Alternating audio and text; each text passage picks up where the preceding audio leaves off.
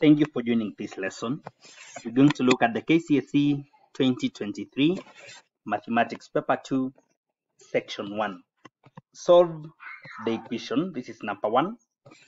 Then we are given 1 plus the logarithm of 2x minus 9 equals to the logarithm of 3x plus 5 minus the logarithm of 2.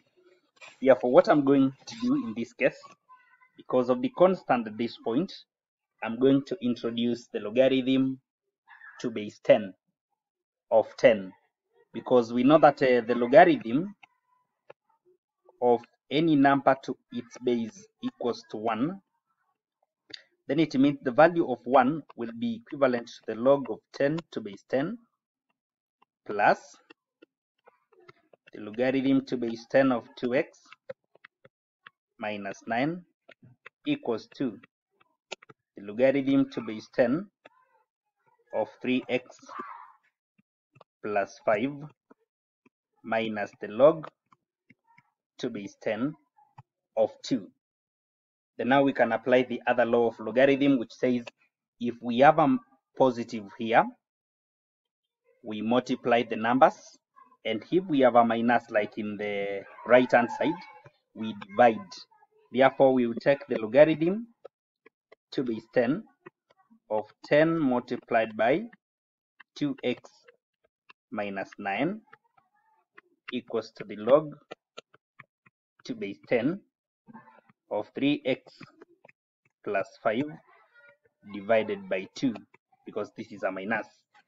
Therefore, now, because we are done with applying the laws of logarithms, we can equate now, after dropping the logarithms, the right hand side and the left hand side, whereby this is 20x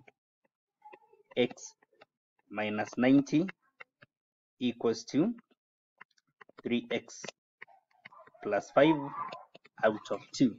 Therefore, 2 can multiply both sides, so that when we multiply by 2, the left hand side becomes 40x minus 180 equals to 3x plus 5. So we're going to group like terms, and we're going to have, this is going to be 40 minus 3, giving us 37,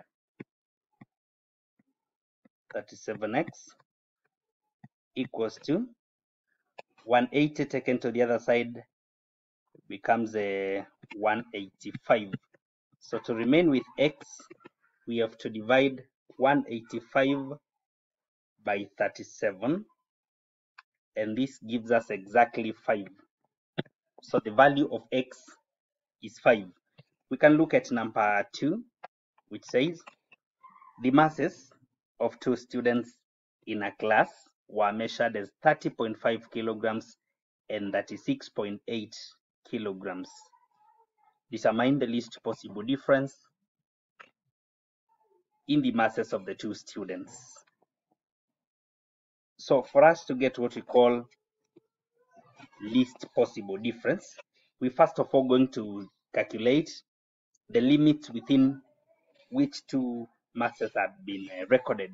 Therefore, they have both been recorded to 1 decimal place, and that means the absolute error in the recording, because of the 1 decimal place, is going to be 0.1 out of 2, which is 0.05.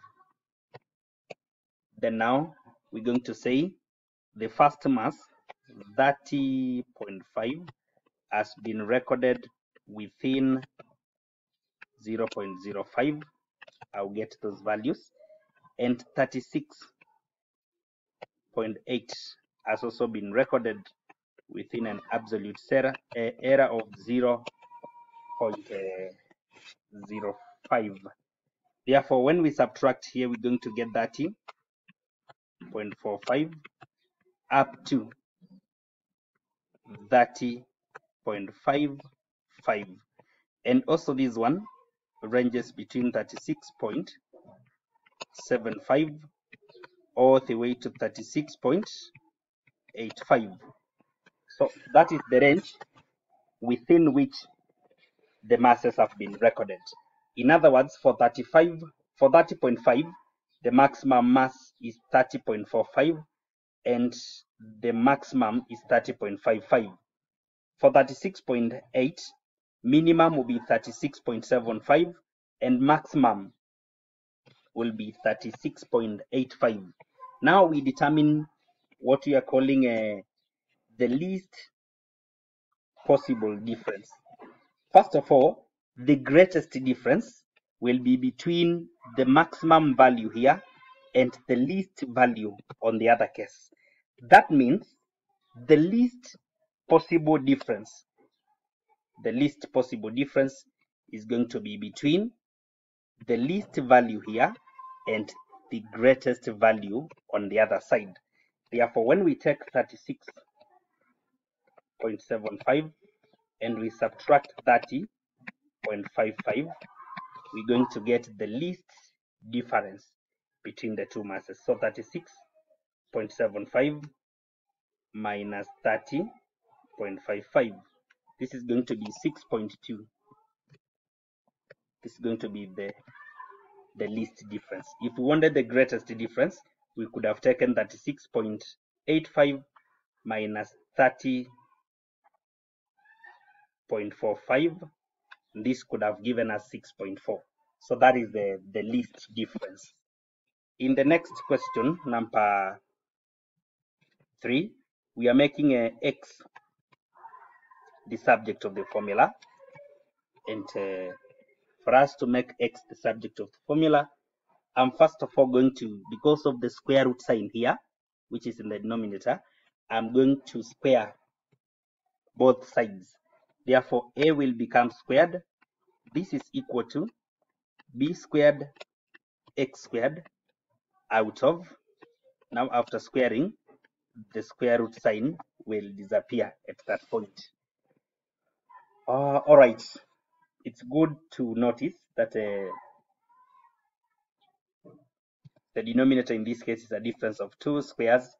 But anyway, because we are making subject to formula and not simplifying, allow me to cross multiply with x squared minus 9, because this is out of 1. When I cross multiply, b squared x squared remains the way it is. But on this side, we shall have a squared x squared minus a squared times 9, or rather 9a squared. So now the terms with x can be taken to the same side, whereby I'm now going to bring 9a squared at this point. Then now I have a squared x squared minus b squared x squared.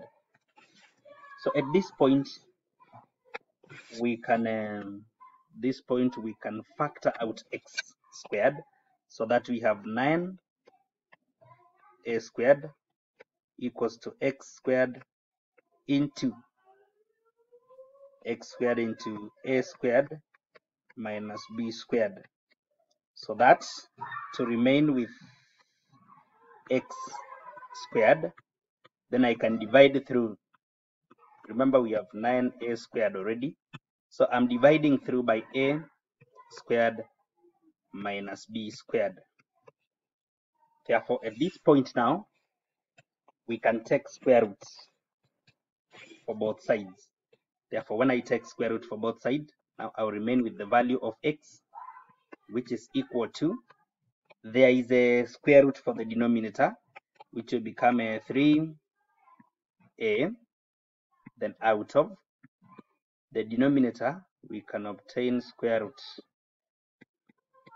plus or minus the square root of a squared minus b squared.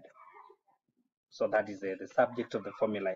You can also have it as, it's not a must, the square root of a minus b, a plus b, when the difference of two squares in the denominator has been simplified. Thank you for following. subscribe and share.